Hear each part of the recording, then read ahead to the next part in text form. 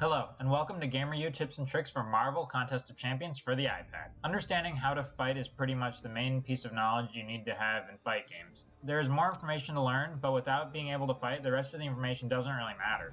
So learning to fight is crucial. Thankfully, most mobile fighting games have a pretty simple fighting setup, and the Contest of Champions is no different. All the moves in the game consist of taps and holds on the screen, which make it easy to kick butt. There are three basic ways to attack. They are light, medium, and heavy attacks. Light attacks are launched by tapping the right side of the screen and are usually quick and easy to string into combos.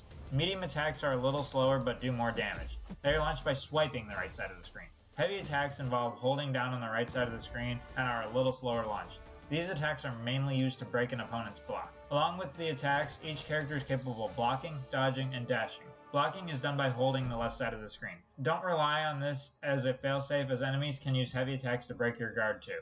Dodging and dashing are similar. By swiping to the left, the character rushes away from the opponent, useful when trying to avoid attacks and defeat.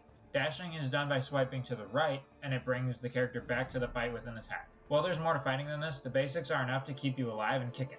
Button mashing may seem like the best option, but remember to block and dodge. They will be crucial to your victories. Thanks for watching, and make sure to check out some more videos here at GamerU.